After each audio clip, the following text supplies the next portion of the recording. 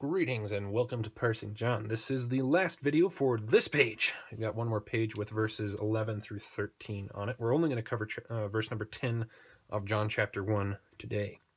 So we've got our rubric right here. You should take a moment to refresh your memory of everything that we're looking for as we go through and parse these words. If we see any repeats as we've done before, like erot, where's erot? Yeah, there it is. If we've already parsed something like this, we're gonna leave it alone and just draw an arrow from it, unless it's too crazy. Okay, first things first, reading aloud. In mundo erat, et mundus per ipsum factus est, et mundus eum non cognovit. Okay, now we want to find our verb first, so that it can tell us if we're looking for a singular or plural subject. You've got in mundo here, which is a prepositional phrase. We're going to go ahead and block that off so we could do it later. And then we come across erat, the one I brought up earlier. We've already parsed that. It's third person, singular, imperfect, active, and indicative, and it just means was. So we're going to just write that in there. We know we want a singular subject for this. We've got at here, which could be connecting two verbs together, but since mundus is not a verb, that's not happening. So at is connecting this clause with this clause. So our subject has to be somewhere before at. In mundo is a prepositional phrase, so that does not work as our subject. We need to look further back to figure out what that was. And that's the most likely candidate for a subject is going to be whatever or whoever was the previous subject. And as we look back at verse 9, we've got this relative clause here, which does not have our subject. I've lost track of whatever word I was about to say. Does not have our subject visible, written out. So you have to go out of that to the main clause there. We've got where looks. Looks there is our subject. So we know light is the subject. The light was what? In mundo. Here in is taking the ablative, so plus ABL. And that's going to be ablative, singular, and masculine. Why masculine? Because, so take a look at its other form here. Us here tells us that it's probably masculine. This would mean ablative of place where? In world. Okay, so the light was in world. Since we don't have the word light down here, I'm going to pencil in it. I know that doesn't really clear up much, but it's the safest thing for us to do without violating translation laws. Not that there are official translation laws, at least not as far as I'm aware. Okay, et is simple. It means and. Mundus is, since it's got us as its ending, it's going to be nominative, singular, and masculine, and it's going to be the subject of this new sentence. Mundus, what? Well, per is a preposition, so that starts a prepositional phrase, not a verb. Factus doesn't match the case that per wants. We close the prepositional phrase there. We've got us, so clearly it's matching mundus. It could be acting as an adjective.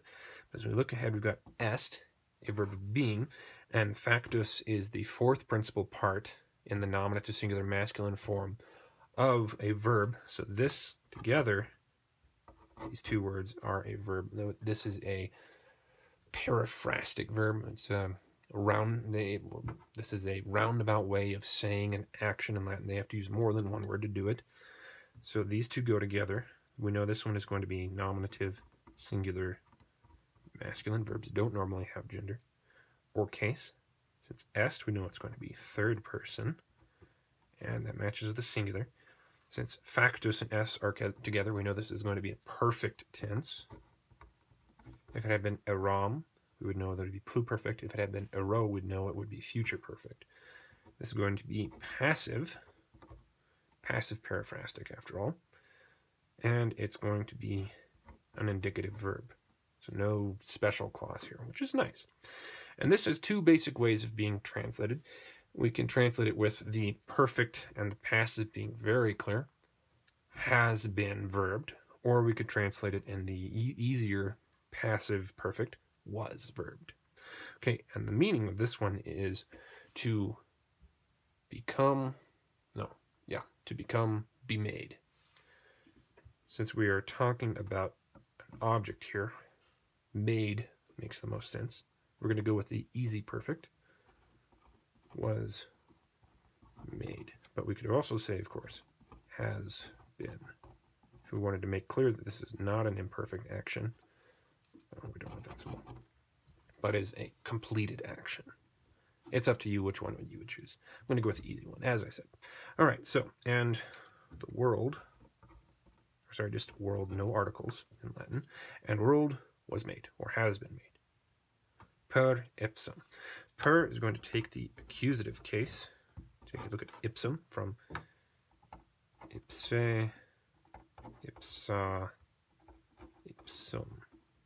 So technically it could be neuter, but neuter what? In order to figure out which it is, neuter or masculine accusative, and the neuter accusative would be the same thing, we need the context of what's come before. And we've seen this in verses 1 through 5, where it was talking about the creation of everything. And per ipsum was used there, and it was referring to the word. And what was the word? Deo. Singular, masculine. Through him. Technically, we should capitalize that. All right, and world through him was made. Et, and repetition of mundus. Take an arrow over here, through everything. Oops. World. Again, our subject is us. Cognovit, got a third person singular ending because of that T. Cogno, cognoscere, cognovi. So that would put it in the perfect tense. And it's active. And it is indicative. And this would be cognitive, understand, know, probably understand, except imperfect. So we've got a non. I'm going to go ahead and do did not understand. Did not understand what? Well, a direct object. So look at the only word left for us to tackle. We've got eum, which is accusative, singular, masculine, of is id. Eum is the accusative form of the masculine and the singular. And that's going to refer to this ipsum, which in turn refers back to something in verses 1 through 5, which we don't have. It's in a drawer somewhere. We would say him. Okay, so we've gone through, we've done every word in verse 10. We can go ahead and take a look at our translation. It was in the world, it being the light, and the world was made through him. Who's him? Well, it's both the light and the word as spoken of before. Verse 2 tells us that. And the world did not understand him. So there's our translation. We're done with this verse. I hope going through this has been helpful for you. And I hope you join me for our next video when we take a look at verse 11 and probably about half of verse 12. Unless verse 12 is shorter than I remember. Our next actual video is going to be the Greek going through those verses, but I'm rambling. Sorry. I hope you all have a good day.